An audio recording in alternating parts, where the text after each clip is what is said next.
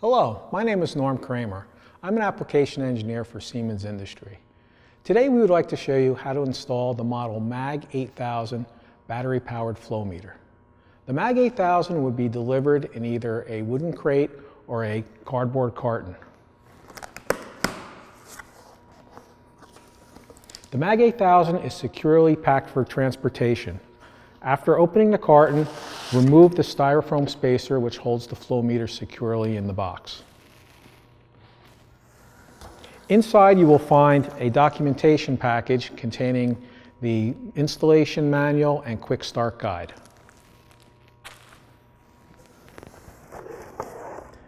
The MAG 8000 is shipped fully assembled and ready for installation into your piping.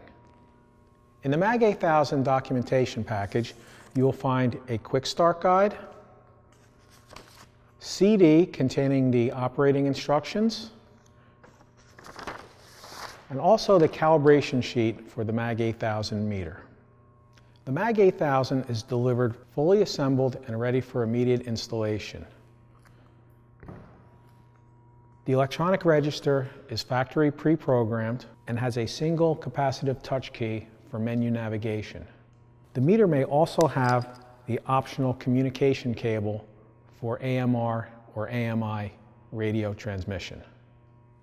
To connect the MAG 8000 to the piping, the installer must supply hardware and gaskets. If the piping is plastic or non-conductive, optional grounding rings will also be required. To install the MAG 8000 in unlined metal pipes, first, place a gasket against the flange of the piping.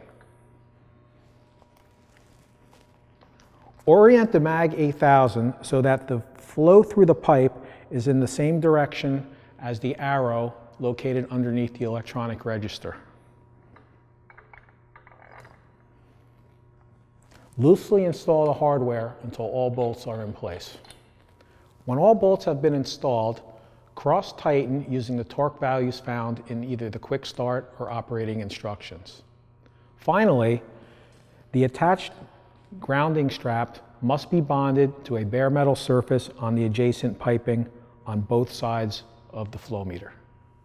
On plastic or lined piping, grounding rings are required. Insert the grounding ring between the flange gasket and flange of the flow meter.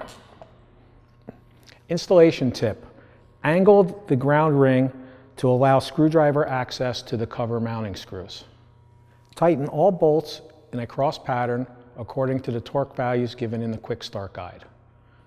Lastly, connect the grounding straps to the grounding ring using a bolt and nut.